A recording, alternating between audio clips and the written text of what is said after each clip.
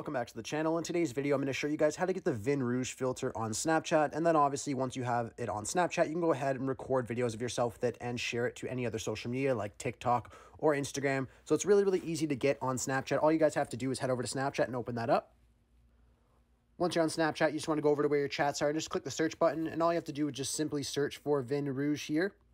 And then we should see this pop up right here saying Vin Rouge by Nick. So you guys just want to click on that filter and then simply add it to your favorites. You can then go on here and create a video of yourself with this filter on, and then go ahead and post it anywhere you would like.